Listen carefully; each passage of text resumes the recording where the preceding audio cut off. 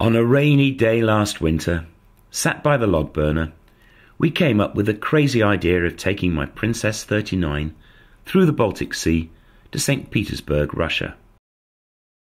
And on a flat, calm April day, we left Falmouth to try and turn that crazy winter dream into reality. Well, just 3.5 days after we left Falmouth, here we are in Neustadt Marina in the Baltic Sea. We've had an awesome journey. It's been glass calm seas all the way up the English Channel, along the Dutch and German coasts, and then a very mellow cruise, 8 hours at 8 knots through the Kiel Canal. We got a great welcome here at the marina in Neustadt as well, because Stefan from Princess Motor Yachts was here with his son Luca. They come out on a Sunday afternoon with a really warm welcome and some cold beers just to sort of welcome us and wish us well on our journey.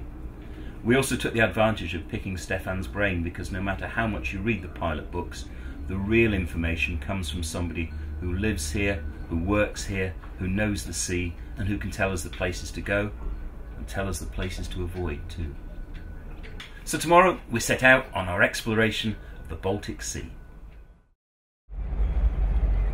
From the 12th century, the Baltic was controlled by the Hanseatic League, a confederation of powerful trading towns and cities. Wismar, our next stop, was one of those cities. It's still an important trading harbour, and traces of the unique architecture of its Hanseatic glory days still remain. But on an overcast Monday morning, it wasn't the best time to see the city, so we decided to roll on.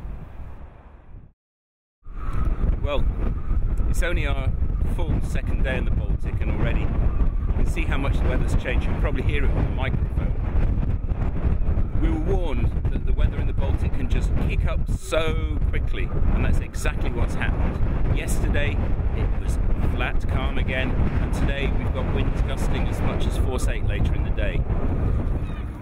So for 2 nights we sheltered from the gale in the harbour at Warnemünde, north of Rostock. And probably not a bad thing. We'd been constantly on the move at sea for over a week now. It was a good opportunity just to relax, catch up with some sleep, and to wander round the colourful harbour.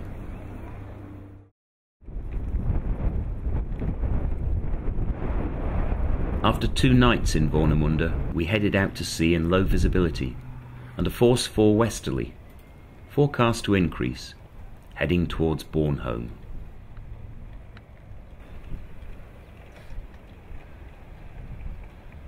Well, the wind today hasn't actually been a bad thing, because it's forced us to break our journey here on the island of Bornholm. We've rented a car, we've gone all around the outside of it, visiting all the little harbours, about 100 kilometres in all, and we've discovered why people really call Bornholm the jewel of the Baltic. Because of its pure white sand beaches that just seem to stretch forever.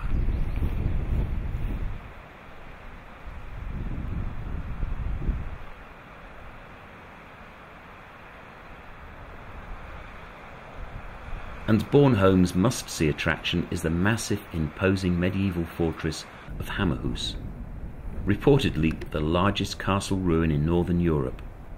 Built on a rocky headland, it's one of those places that makes your imagination roam.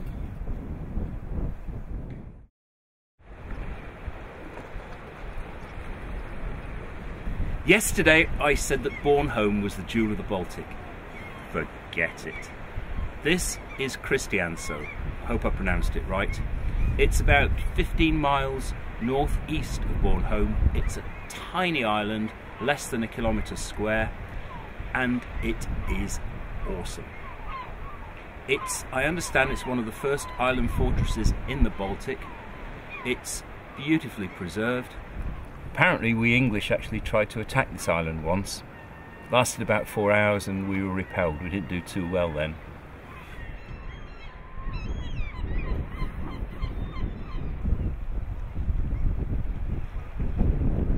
Well, this is one of the most tranquil, amazing islands that I've come across in our travels. The tourist boat's gone now. Once a day it brings visitors over from the mainland for a day trip. We stay for 3 hours, leave again. Now it's just us and the birds. There are about 60 or 70 people who live here full time, but there's no sign of anybody at all. It's tranquil, peaceful, and very, very beautiful. Tomorrow we're planning a big day. The weather forecast is supposed to be good. The sea is supposed to be settling down. We could have got to Sweden today, but it would have been 100 miles of discomfort. So I'm hoping that tomorrow will be good. And the plan is that we are going to set off, leave here by 5 in the morning, get up by about 4, coffee, and go for it. Across to Sweden, fuel up on the mainland of Sweden, and carry on from there. And I'm hoping that we'll actually get 2 long legs in the trip tomorrow. But I'm told, particularly in the Baltic, you can never rely on the forecast. You can never know what the weather's going to be doing until you actually wake up in the morning and see it for yourself.